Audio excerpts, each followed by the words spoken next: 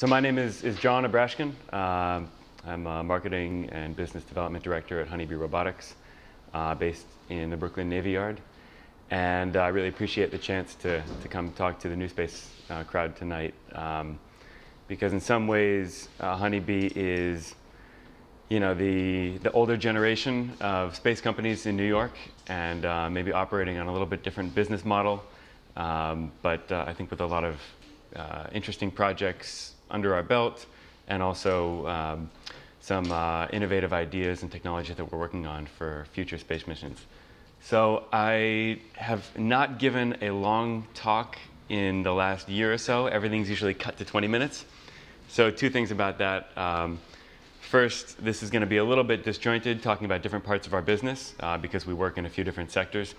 And second, it's really boring just to hear somebody talk at you for an hour. So I would much prefer, if you've got some questions or input from your own experience, please let me know, because otherwise this is going to get a little monotonous. But we do a lot of work in Mars, and we do a lot of work also in more spacecraft systems for satellites and aerospace. But the whole MO of Honeybee is to build electromechanical and robotic systems for tough environments when people can't find something commercially available. Pretty much everybody wants just a COTS system that they can buy from a catalog. But usually when it comes to specialized tasks and tough environments, that doesn't work, because something you buy off the shelf either is not going to meet certain size, weight, and power constraints, or it's not going to survive a harsh environment of extreme temperature, debris, vibration, radiation, what have you. So we do everything from kind of early stage white papers and feasibility studies to concept generation and prototyping. We'll build functional prototypes in the lab. We'll build flight models, and we'll do the whole verification and validation, and then support everything up to flight and beyond, because we actually do a lot of surface operations with NASA Goddard and the Jet Propulsion Lab for the Mars rovers. So I'm going to get into the company's history just a little bit to give some flavor here, but on the left is our old office on West 34th Street and 10th Ave, where we were for a decade. A year ago, we moved into the Navy Yard, and on the right is going to be our future home. It's a little bit too shiny to be real because it's a rendering, but New Lab is going to be an amazing space in Building 128 in the Navy Yard. And the idea is to have room for about 350 or 400 people, small companies and some individual designers with separate and private design space, but sharing fabrication and manufacturing hardware. So we can't afford to buy all the beautiful printers that we want, but everybody will have shared access to nice printers and CNC machines and laser cutters and all the beautiful fabrication hardware you wish you could keep in-house if you could justify it from a cost perspective. Overall, the company is about 60 people, and the New York office remains the headquarters. But the other two offices, just full disclosure, have been doing a lot more of our core space work over the last 10 years or so. In Colorado, there's a small aerospace hub with both prime contractors and subcontractors in the Air Force, and we do a lot of aerospace subsystems there. And out in California, in Pasadena, we're about 5 minutes away from the Jet Propulsion Lab. So we have a team out there doing work on sampling systems and a lot of drilling, surface operations, stuff that JPL is interested in. And so that leaves New York as kind of this weird omnivorous group of projects where we're doing work in medical devices, infrastructure inspection, and space systems kind of all at the same time. And it leads to some strange cross-pollination of technologies and mindset. In terms of our business, maybe 60% of our work is for NASA, give or take. We do quite a bit of work with Defense Department as well. And when you think about new space, I think there's a few different definitions, but generally the idea is you're using kind of commercial technology to exploit the economic opportunities in space for private ventures. We do some work commercially, but a lot of the work is kind of the bread and butter NASA-funded exploration. SBIRs, direct procurement, research grants in partnership with academic institutions. So it's kind of, it's not quite the same kind of new space people would expect if you're throwing a cell phone up on a CubeSat. But there's a lot of interesting exploration that might lead to commercial ventures when you think about NASA technology making way for companies like Planetary Resources or Shackleton Energy or some of the other more commercially minded ventures. And this is the last kind of promotional slide that we often show clients. We're known for building very reliable systems for tough environments. When you launch something, you get one chance. So we test the hell out of stuff and can operate in very, very kind of dirty and unpredictable environments. We are in the mid 400s right now on the number of projects we've worked on. So we've gotten the project cycle down pretty well, and we can anticipate costs. And then also, just on a more kind of engineering level, we've got mechanical and electrical engineers and the computer scientists and control systems guys who all work very tightly together. So the end result is something that has a physical form that integrates the functionality from an electromechanical perspective and also the user interface much more tightly than if you build a beautiful mechanism and slap an electronics board on it. Some of the things that bring people to Honeybee are not the exorbitant salaries, but the ability to work on some cool stuff. So we build stuff in the lab. We try to simulate things in space analog environments. But then we'll take it to places like the dry valleys of Antarctica on the top left. We'll go up to Greenland on the bottom left. Do some work in Mars analog conditions in the Atacama Desert over on the right side. And actually this here where I'm making a shadow puppet is it's the Zoe rover with Carnegie Mellon. And despite the BMX wheels, it's a very sophisticated rover. So we built a sampling system to test for subterranean life on Mars in a really hostile environment where it's tough to find microbial life. Sent some guys up on the Vomit Comet to do microgravity sampling, and we've even done some work with the New Jersey and New York police departments on their bomb squad robots. New Jersey State Police have the biggest civilian bomb squad in the US. So they've got a big fleet and a lot of operational needs. So that's kind of the very high level. Before I take a deep dive into some of the more arcane stuff, any questions? Yeah. Yeah, quick question. For these kind of remote tests, are they funded by your customers or are they internally funded? Almost everything we do is the traditional fee-for-service model. So if we're going to be building, say, a new sampling system, it might start out as like an SBIR through NASA or another government agency. We'll build it up to a certain technology readiness level. Maybe we'll get a direct grant to bring it up from TRL 5 up to TRL 7, and then we'll get a separate grant to test out in the field. And often the field tests are in conjunction with some kind of research institution. So we'll work with like Carnegie Mellon or other people who are kind of part of the pipeline for NASA. And we actually have a very small internal R&D budget. Almost everything is funded by the end users. And the reasoning behind that is the scientists generally set the mission, and then the engineers have to figure out how to get the data the scientists want. So when it comes to sampling geology or water or organics on Mars, the scientists say what kind of data they want, and then it's up to NASA and its vendor network, more or less, to figure out how to get that data to the scientists. So in that way, our fate is not entirely in our hands. We're very reactive and responsive to what people need, rather than proposing, a whole mission architecture for ourselves. And actually, I think that'll feed into a little bit of the space sampling work later on. So I wanted to give you guys a little flavor of the early years, like the first 20 years or so, before getting up to the current stuff. We've got Chuck Hoberman here on the top left. There we go.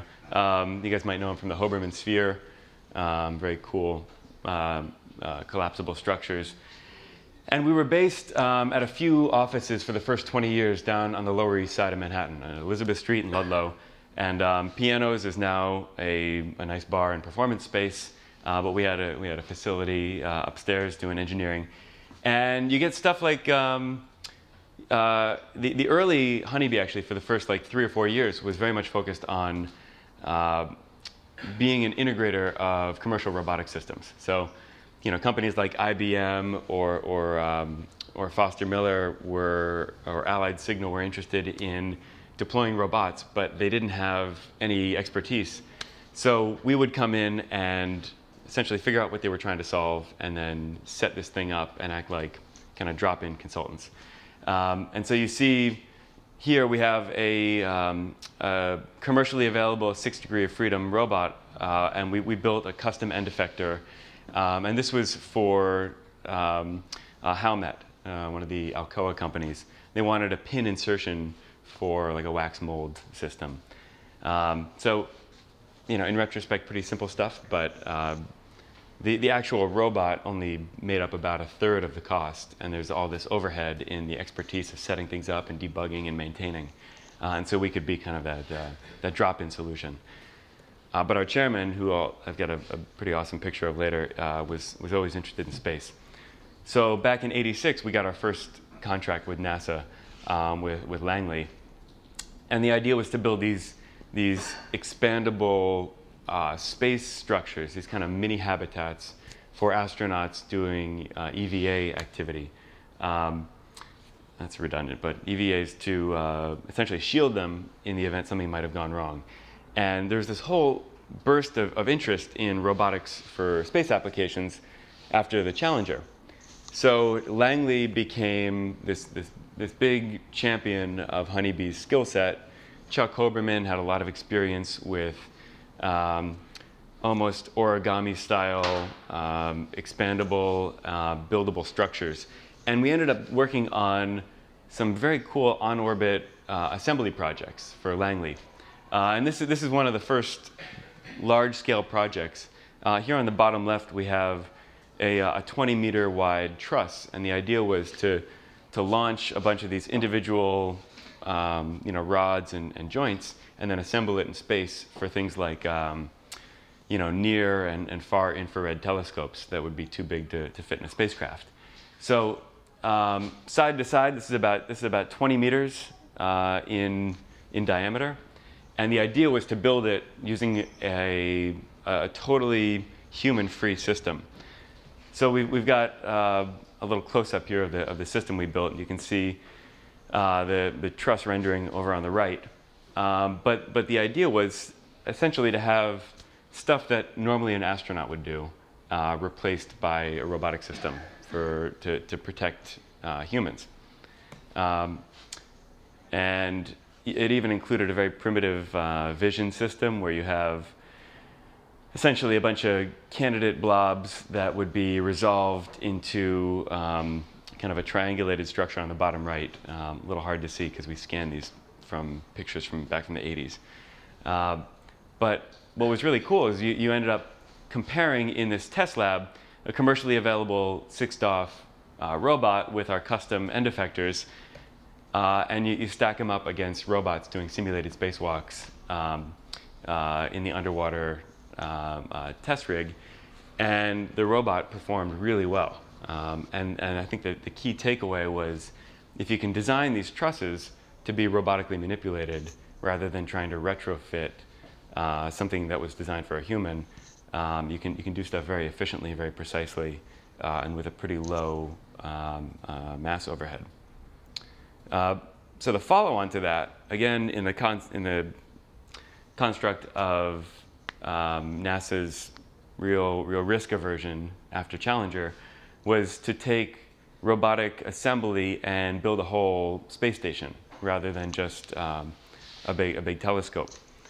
Anybody remember like Space Station Freedom? Okay, so this is a rendering or an artist's impression. This was kind of it was announced during the Reagan years, and it was a precursor to the ISS. And you can see all along the spine, there's this big tetrahedral truss providing the backbone of a space station that was going to be a majority American built. And the idea was to do a lot of this construction with this three-armed robot called the Flight Telerobotic Servicer. And Honeybee had done a lot of work in manipulation, custom end effectors, so we were tasked with how to construct all these big truss structures. So we built some prototypes, which, you know, for the late 80s, I think this is a pretty high-fidelity plastic prototype. Here are some pictures of the metal version. And eventually, we came up with this system right here that is, or was, the main end effector for this Lockheed Martin-built Flight Telerobotic Servicer that was supposed to help construct Space Station Freedom, and that eventually, due to budget cuts, a lot of this vision was folded into the ISS, and Canada contributed this, you know, big, beautiful Canada arm. But originally, it had been Lockheed building this end effector here, or this robotic arm, and us the end effector that would have done a lot of the things that otherwise would have required spacewalks. In the same vein, we did a lot of work on these kind of origami-inspired expandable structures. So launching something in, you know, the largest commercial fairing available, and then having it expand out almost, you know, organically into a very large antenna structure. And the idea there is take advantage of, you know, small commercially available fairings and you know, potentially have big communications arrays, deep space telescopes, you know, Earth observing information, etc. So at the same time as we're doing that, that's all through like the mid to late 80s and early 90s. At the same time, Honeybee was working on some kind of bespoke commercial systems. If anybody was around in New York about 25 years ago, they might have seen this big Coca-Cola sign in Times Square. And this was a pretty cool structure. It had like this big Coke bottle that would kind of fill up from the bottom, and then the top would pop off, and a straw would come out the top. And you had these 5 segments up on top that would rotate between Coke and Coke Classic and Diet Coke. And at the time, apparently, it was like the biggest installation using harmonic drives in the world. So we would go up, we designed this, we installed it, we would go up in the cold winter months when the pigeons would roost inside and short out a lot of the circuits, and we'd have to debug it. But, you know, a lot of visibility. And actually, there was a Budweiser ad immediately across Times Square that we worked on, too. Not very easy to replicate this kind of work. But we've also done some stuff with Con Edison and other utilities. If you ever see steam pouring out of the streets here, it's because one of the couple hundred miles of steam pipes under the streets has sprung a leak. Generally, you know, they're constructed in 20-foot sections, and they've got a flange, and sometimes the gasket, which is just like jute or other organic material, would degrade over, you know, half a century. You'd spring a leak, and Con Ed would have to dig up, you know, a big chunk of the street in order to fix this. So the idea was a little bit ahead of its time, but this welding and inspection steam operations robot called Wiser, there's a documentary of questionable entertainment made about it.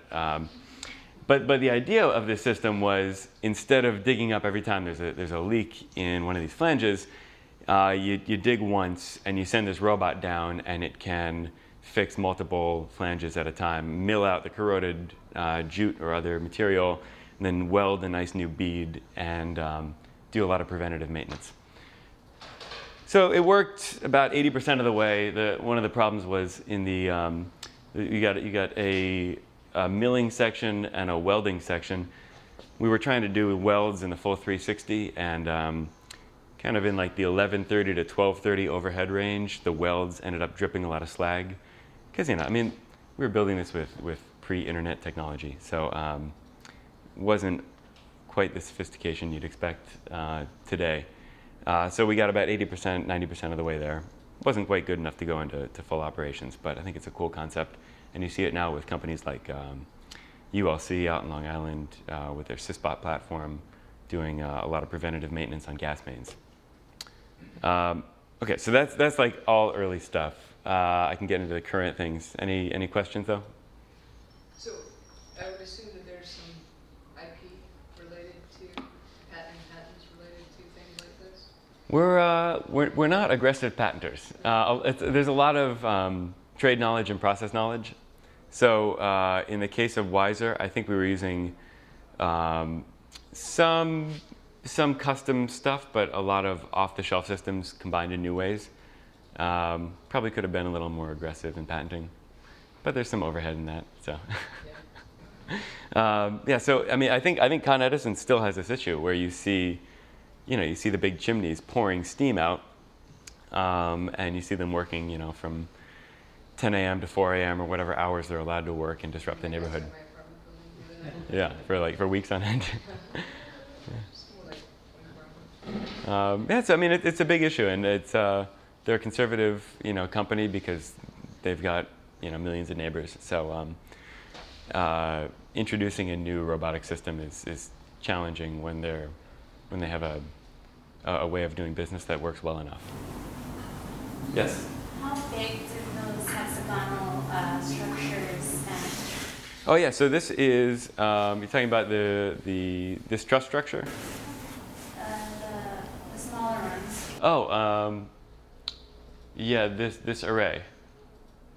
Yeah. Yeah. Starburst. Yeah, so the starburst, it's on the order of 20 meters. I'm not sure exactly how big it is, but it was in a fairing that was, I think, about like 3.5 or 4 meters, give or take. So it was about 20 meters, give or take, deployed.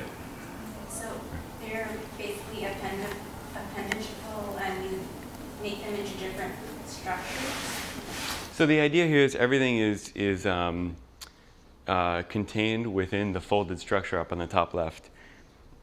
And then once it's deployed from a spacecraft, it would then go through a series of kind of organic unfolding and deploy completely without it. So it's a little different from the assembly concept. Instead, you have kind of a sequential unfolding, almost like a flower, blossoming. Yeah. I have 2 questions. Is this a predecessor to Starshade? Our work with Langley, I think, wrapped up around this time. They had lost a little bit of funding for on-orbit assembly and large space structures. So I don't have a whole lot of insight into what came after this. Because by the mid-90s, we had kind of pivoted to some of the planetary surface operations. Because it looks a lot like Starshade, which JPL has been working on. I mean, there's echoes of I don't know if the Jim Webb Space Telescope is inspired by this stuff. But yeah, big hexagonal structures that deploy on orbit. Yeah. I was actually going to ask about James Webb and this. It's really similar, except James Webb unfolds just really simply as opposed to this more organic. So did this have applications in more high-precision telescopes, or was the organic nature too rough on the tolerancing so you couldn't use it for really precise things like that? Slash, do you know where it took? Okay, I mean, this is going to be speaking a little above my pay grade, but my sense is that the precision of something like a deep space telescope probably demands a simpler unfolding, and this might have been good for a large aperture or a large array, but there's probably a lot more built-in slop. For lack of a better word. I mean, the actual OCD, the actual optical element itself, definitely, but I was thinking more along the lines of the sunshield, the paper. Oh, yeah. Because that took a lot of time to get the unfolding of the rigging right, and if they could just use this, the problems had to be done $10. Is it essentially you mean the mylar sheets? Yeah, it's a mylar sheet, because they had to do this crazy explosive, basically adding borders in space to actually get things to fire in the right order. This seems a lot simpler. Wow, that would be awesome. Maybe not mechanical. Yeah, I mean, and this might have been more massive than they were willing to And then also, can suffer. you scale that down? The second question is, can you scale this down to, say, 10 by 10 by 30? I mean, I think fundamentally this is scalable. I mean, the challenge is always to find something that has a limited diameter starting point, to get it out into the area you need, and then it deploys. Most places are not quite so weight and volume restricted as space launch. But I mean, No, I mean nanosats, 10 by 10 by 30 centimeters, Oh. 3 CubeSats. yeah, I don't see why not. Okay, there's no functional limitation of the strength of materials or the motors you have to use. Again, it's a little before my time, so wouldn't want to make promises, but depending on the stiffness you need, in theory it should be possible, especially if you're going to have just kind of a passive array that doesn't have a lot of load on it. You're thinking about like for a 3U kind of CubeSat? Yeah, that'd be pretty cool. How would you do the actuators in such a small size? In this case, I imagine it's pretty larger, normal size actuators. My understanding was that this was passively deployed. We've done a lot of work in spring-loaded solar array deployment, and I might be wrong about this in terms of starburst, but my understanding was there's a lot of potential energy contained in the springs, and then it would slowly unfold based on the energy of the springs and the friction in the system. We do a lot of work in kind of interesting but kind of bread and butter spacecraft systems. So this is STP-SAT-1. It's one of the Department of Defense's technology testing platforms. I think they're up to 5 now. And we built the solar array deployment systems for this. Very high stiffness, essentially deploy and lock in a fixed configuration. And we've also worked with NSPO, the Taiwanese Space Agency, for Formosat 5, which is going to launch, I think it slipped to next year. But, got to deploy solar arrays. And then we also do solar array drive actuators for CubeSats. So this is about as thin as the iPhone 5, maybe a little off spec from the iPhone 6. But the idea is there's some gaps between the CubeSat and the P-pod where it launches from, and you can actually stick this little drive assembly on the end of a 3U CubeSat without changing the deployment configuration, and have totally actuated solar arrays to, double or triple the on-orbit power available. So we've done a little bit of work with some companies on solar panels that deploy. Nothing's flown yet, but the product remains available. For microsats, we've built a line of miniature control moment gyroscopes. So normally for small sats, you've got micro thrusters for attitude control, or which have a limit in terms of the propellant available, or you have a reaction wheel where it spins at a variable rate, and as you spin up or down, you can use the torque to change the attitude of the spacecraft. Control moment gyroscopes are pretty common on large spacecraft, but we've shrunk them down to the size of about a golf ball. And the idea is to combine them in an array of 2 to 4 and have total attitude control for small sats, like up to about 150 to 200 kilograms. So if you want to take a picture of a few different, or of the same spot from a few different points in orbit, you think about low Earth orbit, you're just cooking around at such a high speed, you need a very high slew rate to stay focused on the same spot. Yeah. I'm sorry, what's the size, weight, form factor of these?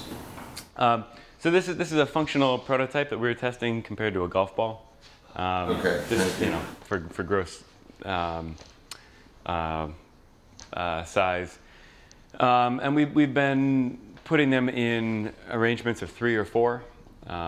So in theory, you could fit it in something as small as like a 3U CubeSat. It might be a little bit overkill for that, but if you have a microsat that weighs on the order of 100 to 200 kilograms, it would be a really good fit for that.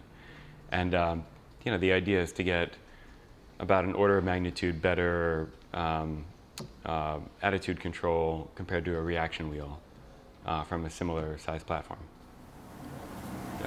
Question of the NewSpace service for actuating the solar panels. Mm-hmm. You said it hasn't flown yet. Do you know when it is going to fly? Do you have anyone definitely using it? I don't think we have a launch manifest. We had partnered with a company for what was called the Hawk, H-A-W-K, and it was an interesting system in concept where you had our solar array drive actuator combined with their very thin film arrays, and it would kind of fold down two sides of the 3U CubeSat, come out, and then each panel would fold out to triple in surface area. I'm not sure why we haven't flown yet. There might not be a system that needs that much power. Maybe just fixed, solar arrays on the side is enough. It might be a little too expensive for the value it provides. I'm not quite sure. Question on the gyros. A lot of satellites have problems with gyros. They seem to fail on a reliable basis. They will fail. Have you found out why that is and why yours won't fail?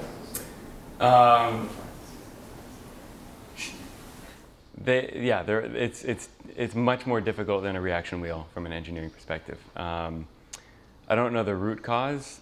We've been doing some testing with the Air Force Research Lab on this, and the idea was to fly it on a test mission that AFRL sponsors.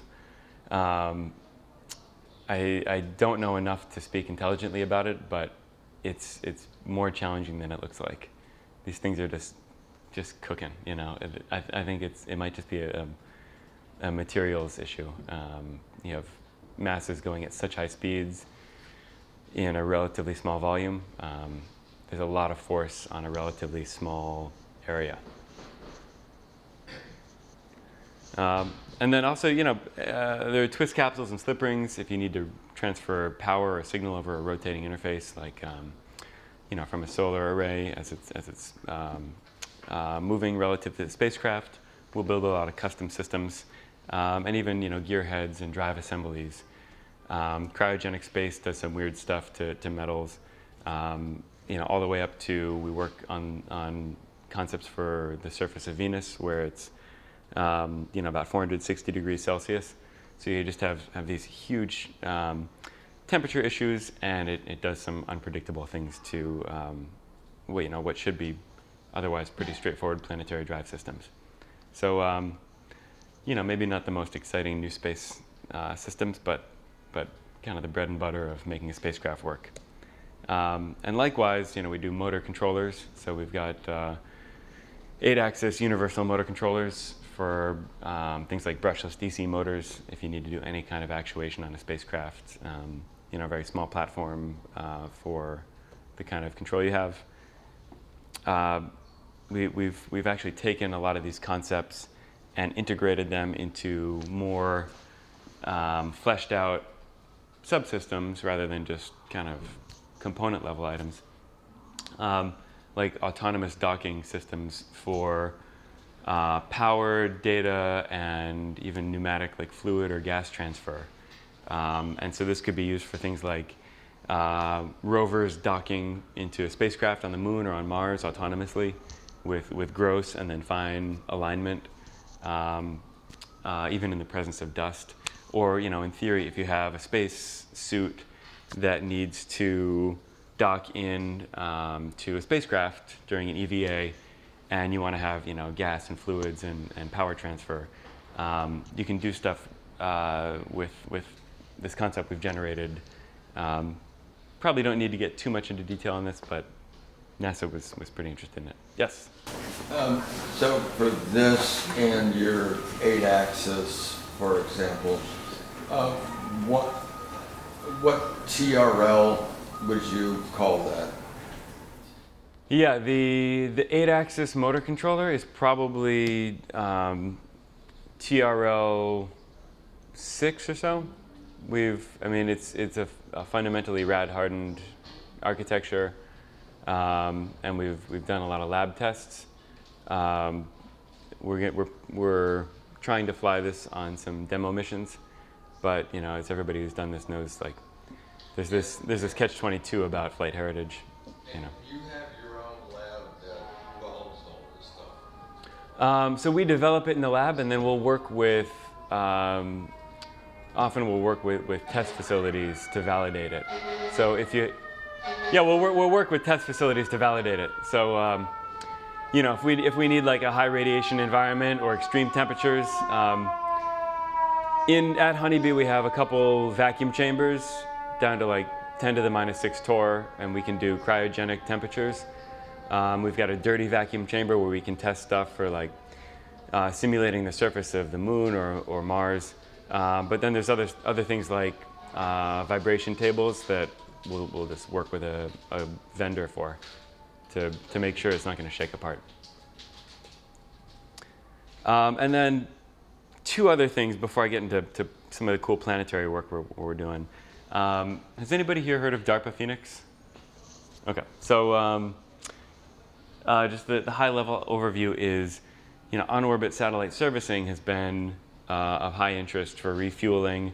A lot of that work is being done out of NASA Goddard in the Satellite Servicing Capabilities Office, but there's this other idea from DARPA where you have the Defense Advanced Research Projects Agency, where you have all these old satellites up in geostationary orbit with very valuable hardware that would be expensive to launch a second time, but for some reason they're not functional. Like the electronics are fried or they've run out of propellant. They might be just sitting in the graveyard orbit, otherwise relatively functional. So the idea is to have this satellite servicing module go up to an old defunct satellite and actually bolt on kind of new Lego-style microsatellites or nanosatellites, really, called satlets. And each of these would be able to provide modular capabilities like power, guidance and navigation, communications.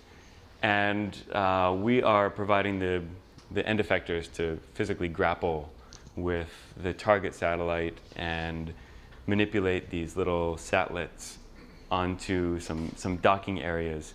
And the idea is, you know, essentially you've got satellite and an array connected by some kind of boom. And so this universal gripper anchor will catch onto the boom, and then this little satellite grasper tool will grab a little satellite and mount it onto one of these docking stations. And you should be able to like daisy chain them because there's a common male and female interface. So almost like Lego building blocks, you should be able to just stack them up and add new capabilities. You know, so could be you know, reviving an old satellite or potentially adding new communications channels to an existing satellite, etc. And then finally, before we get to planetary stuff, we've applied some of this thinking about very limited size, weight, and power to very small crawlers for industrial needs. So we're working with the Northeast Gas Association, a utility trade company, to build little crawlers for cased pipe inspection. And the idea is, if you imagine this is a carrier pipe, like maybe an 18 to 24-inch gas line, you have a casing around it if it goes underneath a railroad or it's near a population center. And right now to inspect it, the utility has to dig this up. Excavation is very expensive and disruptive. And the only way in to get a set of eyes inside to make sure nothing's cracked or corroded is through these little vent pipes, which are 2 inches in diameter.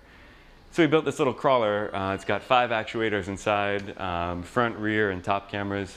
And it's teleoperated, so it's got a tether providing power and signal, and it's controlled by a technician up on the surface. But it crawls down through 20 or so feet of small diameter pipe, and then essentially you get a set of eyes inside this area that would otherwise be inaccessible, save a backhoe. So we've got a lot of planetary stuff we're working on. I don't want to talk you guys' ears off. So everybody's familiar with Mars exploration, right? Okay, so I don't want to belabor the point. Sometimes people are completely ignorant about this stuff, but the high level is that Honeybee has done a lot of work on planetary exploration. And we've contributed to the last 3 generations of Mars landers that NASA sent.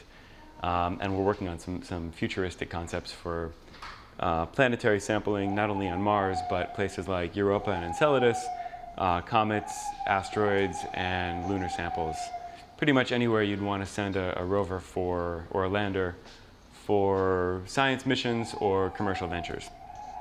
So I'm going to kind of breeze through a little bit of this, but I think it's worth seeing the last like 100 years of Mars exploration for context to figure out why Curiosity is so cool. And Steve Gorvan is the co-founder of the company.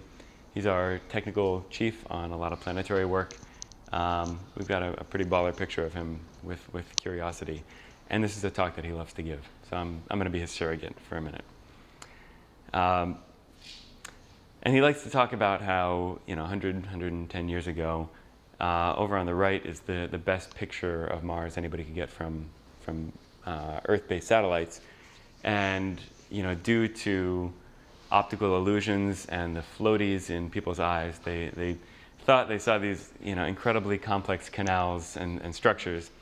And so the idea was, there must be life, sophisticated life on Mars. Let's go find it. And it took another 5 or 6 decades before we had the technical chops to take any pictures. But there were some really high hopes when Mariner 4 did a flyby. NASA didn't have the technology to put anything in orbit at that point. But Mariner 4 was the first spacecraft to take close pictures of Mars. And it had time to take 22 pictures total for the whole mission. And the idea was we're going to find some amazing sophistication, and instead these black and white pictures showed this totally lifeless surface that looked like the moon, just pockmarked craters. So that was in the mid-60s. There was a lot of disappointment. I love asking school kids who this guy is, and nobody has any clue. And but Carl Sagan was, you guys probably remember, the champion for Viking. And the idea was to do direct tests for life from this lander platform. And there were very high hopes. But in general, the consensus is that the direct tests for life came back more or less negative. And that was a big blow to planetary exploration. So as Steve likes to say, for 20 more years, there wasn't really a whole lot of interest in going back to Mars. It seemed like kind of a sterile, boring place. But during that time, we were doing a lot of these field tests that I talked about. Essentially, as a small business, finding this niche that nobody else was all that interested in because it wasn't commercially exploitable. So we're building all these sampling systems at the same time as biologists are finding some amazing things about life on Earth. Life teeming not just in the kind of wet algal environments you'd expect, but this is an electron microscope image of bacteria inside rock. So you're finding life in these extreme environments, hydrothermal vents, up in the Arctic, very slow-growing compounds. These archaea that are living off of reduced metal compounds rather than carbon material.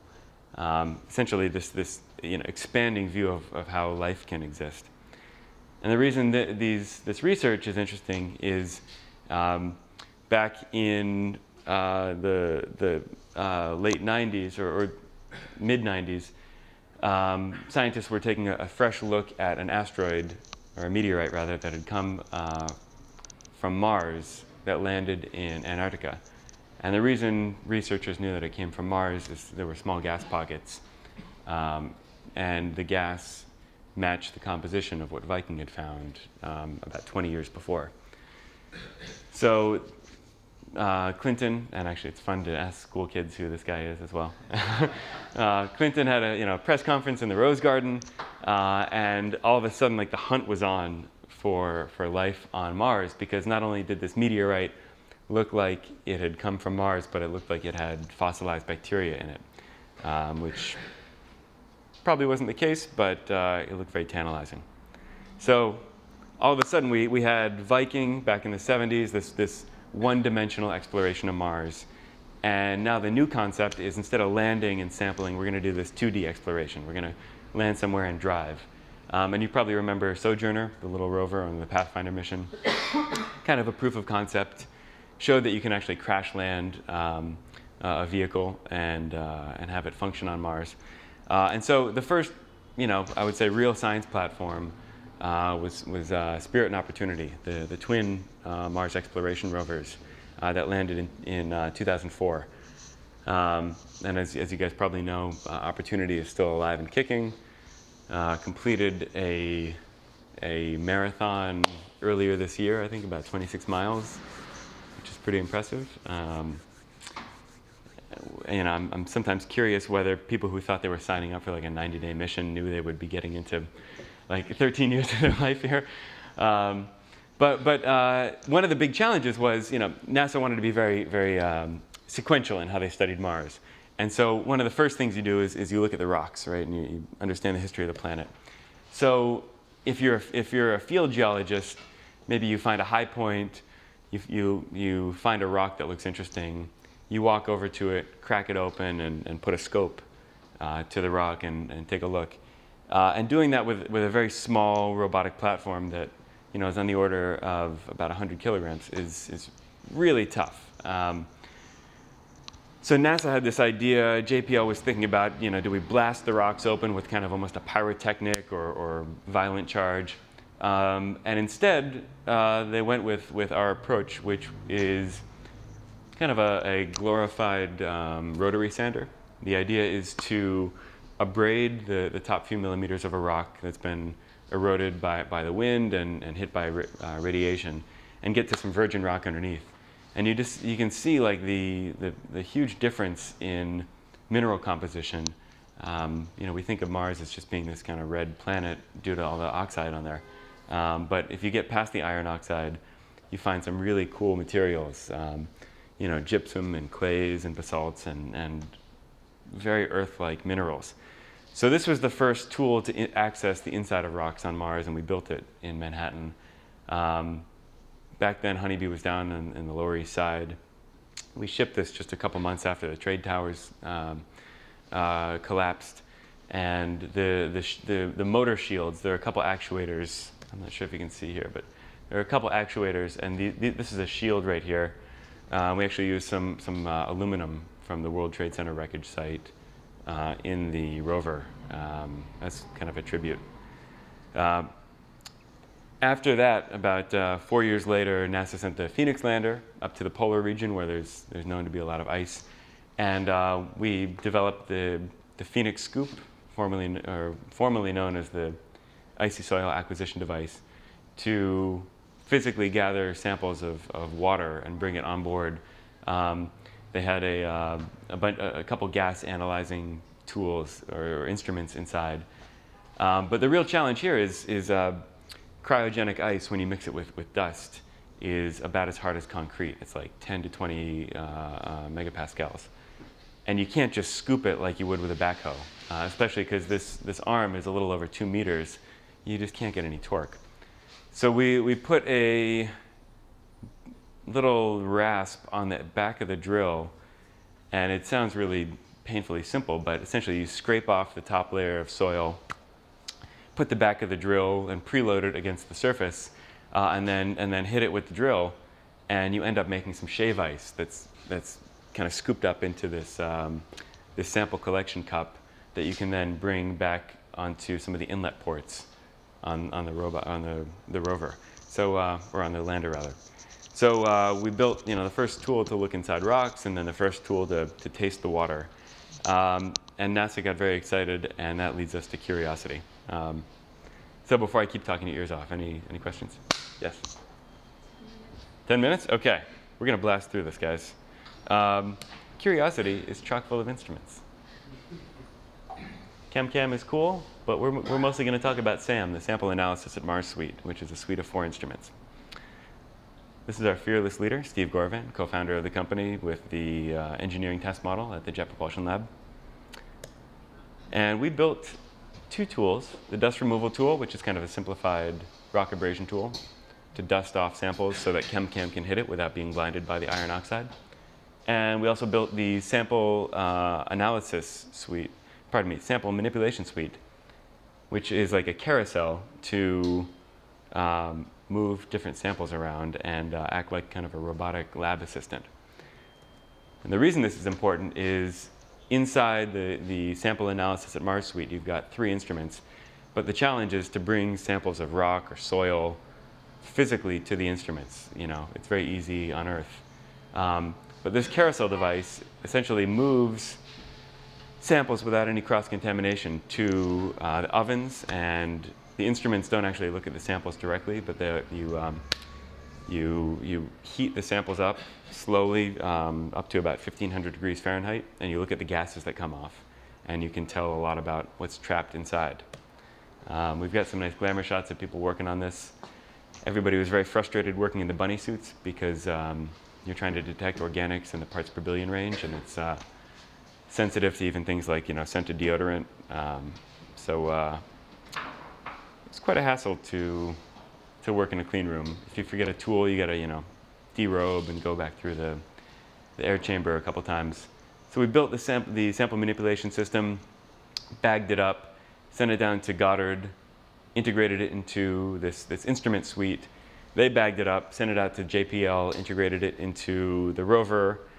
And I don't know how you get the rover from JPL up to Vandenberg, but somehow they did it. And it landed. And what you find is this very cool view, almost like the Mojave Desert, you know, down in SoCal. It landed in Gale Crater, which is an old, I think it's about 150 kilometers wide flood basin. And we tasted some of the rocks in the sample manipulation suite, had it go into an oven and analyzed it via these mass spectrometers and tunable laser spectrometers. And you find all this stuff comes off as you heat it up from about 500 to 1500 Fahrenheit. You get oxygen and sulfur and nitrogen and carbon and 2 to 3% by weight water in what looks like completely arid rock. So what this tells us is we've got all the compounds necessary for life. We found clay, which only forms in the presence of long-standing water that's not too salty, not too alkaline, not too basic. And also the minerals that we found were in the right oxidation state to support life. You remember those, they're called chemolithotropes, bacteria that live directly on reduced iron and other metals. And that's on Mars, even though the whole surface is oxidized. So you've got all the environment for that could support life. And now the rover landed in the bottom of this basin in what used to be like an old lake bed or riverbed. And we're trying to climb up the foothills of Mount Sharp in the middle, this 5-kilometer tall mountain. Yes? I believe, yeah, this is a false color. It doesn't quite look so blue when you're on Mars. But this is a telephoto view, and I think for clarity, they falsified the color. And just to give you a little sense of scale, this rock right where the arrow's pointing is the size of the rover. So, you know, navigation's a huge problem, and if you guys have seen any coverage lately, there's the wheels are getting kind of banged up because they're extremely thin. I don't know. I mean, the operators say the wheels could be square and the motors have enough torque to keep this thing moving. So it seems like it's not probably a huge issue. So we don't have a huge amount of time left, but I wanted to just dive into, for like 5 minutes, some of the sampling systems we've been working on, because over the last 15 years, we've been investing a huge amount of R&D resources into sampling from the surface and from deep and everything in between. And the whole idea is to act kind of like everything from a field geologist to a commercial prospector using a robotic platform. So you can see here we've got going down from depth, from very, very surface down to very deep. And we've been doing this for well over 15 years, investing about 30 million in R&D funds. And this includes stuff like, if you don't want to land on a comet or an asteroid with very little gravitational pull, maybe you use a touch-and-go sampler, where you just have a spacecraft and essentially take a kind of a biopsy without ever landing. And I can share all these slides with you guys if you want. We have concepts for comet sampling systems. We have a small little craft that kind of does a kinetic dive into a comet grabs a sample using an auger, and then returns the sample back up to a mothership that would return back to Earth or have onboard sampling systems. We've done things like pneumatic sampling, so no moving parts, using just gas that's often available on spacecraft. Essentially embedded in each of these lander legs, like a Phoenix-style lander, you have this hollow tube with gas holes. This thing is going to land a couple inches into dirt, and if you pulse gas, it essentially pushes all this regolith, all this dirt, up through a sample collection tube into a chamber, and you could gather loose, disaggregated material without any moving pieces. It's kind of cool. You can like sample about 1,000 times as much dirt as gas you need by mass. And then we've also done stuff like comet sampling systems using pyramidal scoops. Again, almost like a horsefly mechanism where you're biting into the surface of a very hard comet that has cryogenic ice on the surface, or taking a core sample using a very small drill. This is a nano drill that weighs just about 2 pounds. You could use it maybe for the asteroid redirect mission, where astronauts are going to be trying to sample an asteroid in the late 2030s, or potentially a rover. And also deep drills, so not just the traditional coring drills of the 1 meter class, but actually going dozens or hundreds or even thousands of meters deep below the surface, using a wireline architecture, where you have this little scaffolding. And this is a drill. This is the auto gopher, about 12 feet. This is the more recent version we were just using out in the Salton Sea near Joshua Tree in a gypsum quarry. It's about 15 or 16 feet tall. And the idea is you send it down a hole, and every 20 to 30 centimeters it comes back up and drops off either a core sample or drill shavings, and then goes right back down. And it can kind of brace itself. So it's not limited to downforce, and it's not limited to the length of the drill string. It's just limited to the length of the tether that you're suspending it from for power and communications. So we're thinking, if you wanted to go through the crust of Enceladus or something, or Europa, you got to go through potentially like 10 kilometers of ice. There's not enough power in a spacecraft, even a nuclear reactor, to melt through it. So you probably have to drill through it, and some kind of wireline drill like this could be the solution. What's up? To utilize a drill like this on a lunar landscape, you're quite likely to encounter a boulder on the way down. Yeah. How would you do bit replacement at the end, right? Yeah, I don't think we've designed this yet for bit replacement. So we have smaller coring drills that we were designing for rovers like Mars 2020, where you could do bit replacement, or even one sample per bit, and cache the sample with the bit in some kind of hermetically sealed chamber. Because Mars sample return is one of the preparation for Mars sample return is one of the missions for Mars 2020. I don't think we've looked at that yet for the wireline drill. In theory, it should be possible. We've got a carbide drill bit here that it's going through gypsum in a test because that's similar in hardness to cryogenic ice. But yeah, if you hit like a boulder or something like made out of basalt or something really hard, you could degrade the bit really quickly. So there should be some swap out mechanism if you're expecting to find hard samples.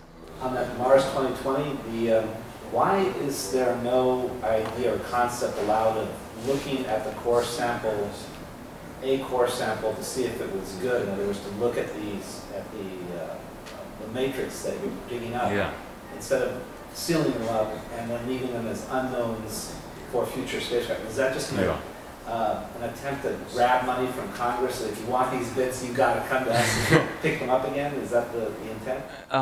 We're following the lead of the Jet Propulsion Lab, which is our main sponsor and benefactor for a lot of this research.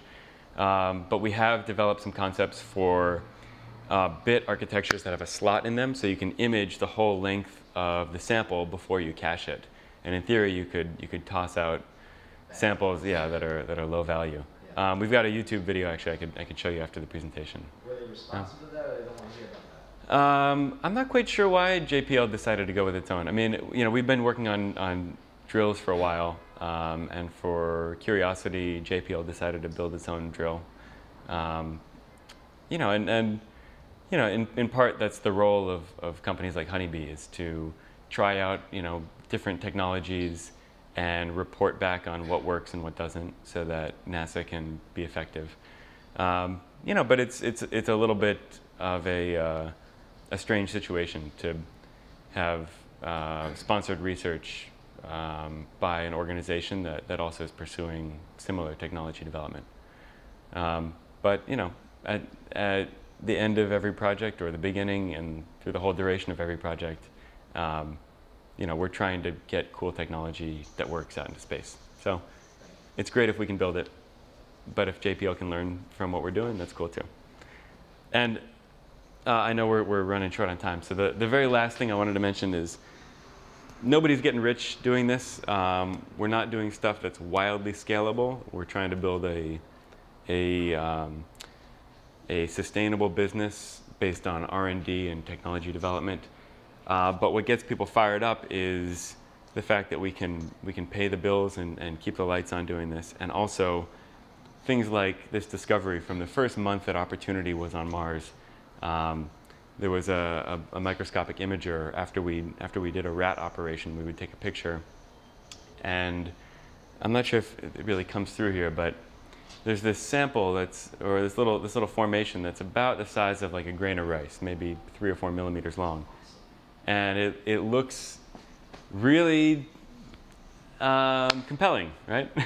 And unfortunately, there was no way to verify what we're looking at here. We had some relatively primitive instruments compared to what's on Curiosity, and we had to keep driving. So there's these tantalizing clues that look like they might have been, an old fossilized worm, but we don't have the overwhelming evidence yet.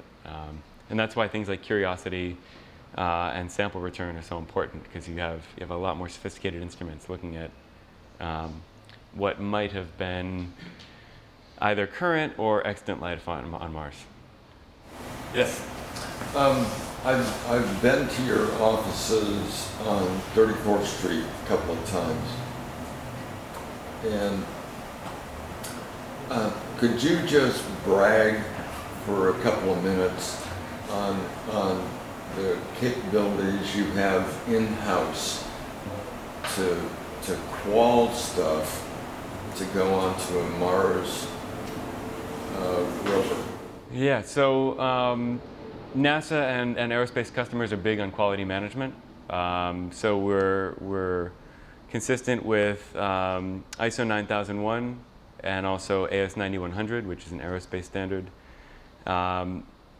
We have a class 10,000 clean room out in California, and then class 100 laminar flow benches for space qualified hardware. And a huge amount of process knowledge about how to put stuff together and engineer it for high reliability in extreme environments. And unfortunately, a lot of those skills are kind of orthogonal to building stuff that's very cost-effective or scalable for commercial systems. It's a very, very different skill set. So we're in a position where traditionally we've done a lot of like onesie-twosie development, and some people want us to build stuff that's a little bit higher volume, like these pipe inspection rovers. So we're trying to do both at the same time. But ISO 9001, I think, is probably the key to a lot of the quality management that we're working on. And when it comes to commercial space, AS 9100 is important too. But yeah, we got the Golden Mop Award from NASA for the cleanest vendor for Curiosity. So that was pretty cool. We built it, on the west side of Manhattan, and it was probably the cleanest part of Manhattan at that point, outside of some surgical theater, for space hardware. So it's a unique thing to be building in New York. So if anybody's interested, this is my contact information. Drop me a line. We're based in the Navy Yard. Like I mentioned, we're in kind of a semi-temporary space for what we hope is only another 6 months or so until new lab is ready. But we're in building 3, which is that big white building facing Flushing, if anybody ever goes by the Navy Yard. We welcome tours, especially if people have some kind of connection to the aerospace or science community. And I guess more than anything, you know, we're excited about being part of a community here, because for a long time Honeybee was kind of an island to itself, and it's fantastic to see the talent and the interests and the money coming in to build new space enterprises. So thank you for the opportunity to talk. Appreciate it.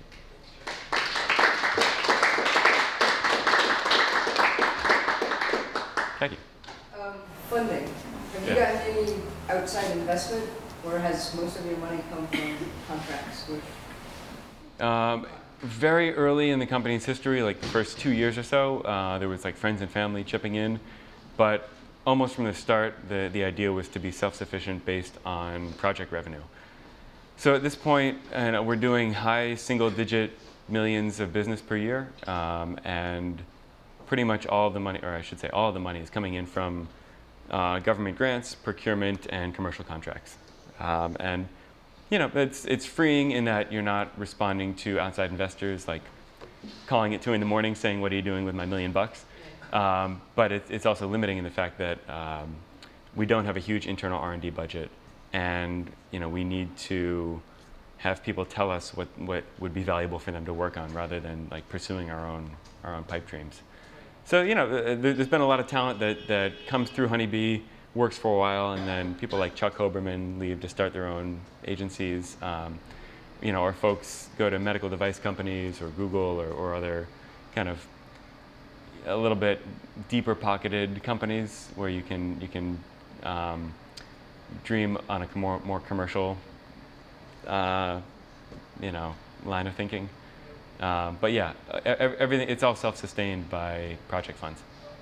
Yeah. Are you gonna do any fundraising, or can you talk about it? I don't think so, not for Honeybee proper. We've been thinking about spinning off maybe small ventures. So say if we have like a pipe inspection robot, that might be an interesting line of business, a little bit outside of our core expertise. Maybe we take that and build a small company around just that problem to be solved. Scale up manufacturing a little better, really focus on the problem, you know, add in some training for service providers around the country. I think if we were going to fundraise, it would probably be for a little spin-off venture based on some IP rather than like for Honeybee proper. Because I've gotten the sense when people give you money, they want to see big returns, and we're kind of in the slow and steady growth model, and no VC wants to see you grow at like, you know, 8 or 10% a year. That's not of interest. So if we were going to take outside money, we would need to make sure there's some room for real growth, kind of like the go big or go home kind of model, rather than the slow and steady consulting model. Right, and obviously better in the commercial sector than the government sector, because who knows what's going to happen there. Yeah. You know, and then there are a lot of companies like Moog and Sierra Nevada that have, you know, built up much bigger enterprises around spacecraft subsystems and mechanisms. So in theory, we could scale up there, but again, I'm not sure if it's like quite VC style money. It might be more like debt or equity kind of thing. I don't know. Yeah, We're thinking about it. You give away part of the company, so. Yeah. Would you say Honeybee's core expertise is more about robotics or drilling? I think it's fundamentally problem solving using robotics for, you know, tough environments. I think that's our core expertise. So drilling and sampling and sample handling is definitely a subsystem of that. But you know, we're working with companies in the oil and gas sector, infrastructure, medical devices, to kind of take a fresh look at how you could apply robotics for tight spaces or tough environments. And almost always, you know, if you've got an assembly line style robot, that's really good for like dull situations, but then you have like the dangerous and the dirty environments where you can't just buy a universal robotics or KUKA or ABB arm and retrofit it.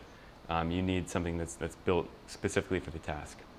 So most of the things, just to build on that, are very task specific. They're not general platforms.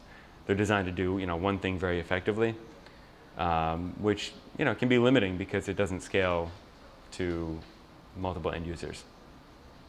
But yeah, I think robotics for tough environments is the overarching specialty. Is one of your drills on the NASA rover, lunar rover, that's going to be drilling 1 meter down into the dark spaces on the moon? Doesn't that play to your strengths, that type of an application? Yeah, we've been looking at lunar prospecting and like drilling for water in the shadow of a crater down in the South Pole. I'm not sure if we've announced whether we're a part of that mission yet, and I feel like if it's been selected and we haven't announced it, we probably weren't selected. Is it already mature? I thought it had been selected, so I'm curious. We've been working with Shackleton Energy and also Lunar Mission 1, which are both private ventures.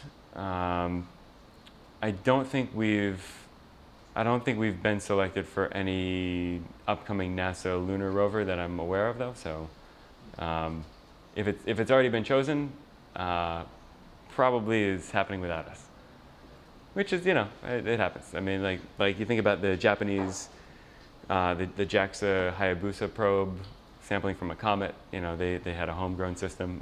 We don't have a monopoly on space sampling, but we think we've got some special sauce. So the crowdfunding mission. Yeah, it's crowdfunding, and space crowdfunding has a kind of a tough road because it takes so much money even just to do feasibility and prototyping. So you look at like Mars One, and that model probably left a certain taste in the public's mouth. I think it's an uphill battle to crowdfund enough to do a serious mission. When you need like $20 or $30 million just to do all the functional prototype testing, that's a lot of donors. So I think despite the interest in NewSpace, there's still a role for NASA and deep-pocketed kind of long-term agencies to be funding some of this primary research. Kind of the way like NIH funds very early stage drug discovery before private pharma tries to commercialize it.